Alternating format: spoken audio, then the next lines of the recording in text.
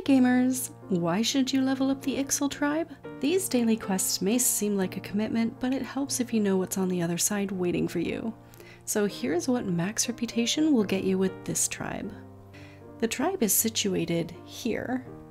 These are the main tribal quests that you unlock for each reputation rank. This is the first tribal quest that unlocks the dailies. These quests are a mixture of crafting and killing, so you will need a crafter as well as a war or magic class for these quests. Items for the quest can be found in the tribal section of your crafting log. You have to be wearing the special gloves and be in the special workspace to craft these items. The Ixal are very particular. This is the inventory of the merchant.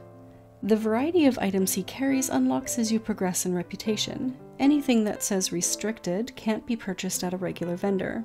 Wood. He sells wood. I mean, it makes sense, they're in a forest. The wrist gloves are a replacement for what you were given during the first quest in case you lose them. These are the exclusive dye colors you can get. These are the 2 minions you can buy, one at Trusted and one at Allied. And this is the mount you can buy. Bad puppers. Hangry doggo. Someone forgot to trim your nails? I think he just needs a friend. The maximum rank is Sworn, which means that the Ixal take longer than any other tribe to complete. You can have this as your secondary one while you complete the others, or save it for last.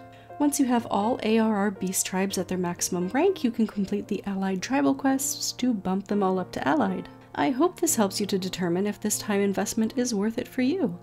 Have a wonderful day, gamer, and I'll see you in game.